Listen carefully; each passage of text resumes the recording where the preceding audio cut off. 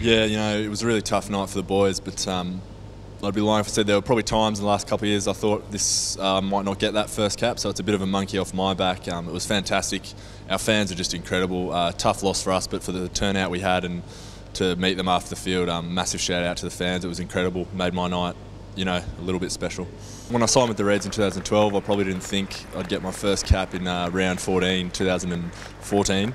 But, I'm here today. I've got one underway, but the main thing is that, I'm just really hurting for the team. It was a difficult result, and we just want to stick together and keep working hard because I want to be part of a winning team, not just getting on the field. 100%. Every year, we've had our tough times, and we've, bonded together as a group and managed to get ourselves back on the right track. And individually, a lot of guys have gone through their own personal battles. So there's a lot of strong will in this team, and I'm sure we're going to finish the season off on a high note because there's some fantastic footballers and some really strong, determined guys. So,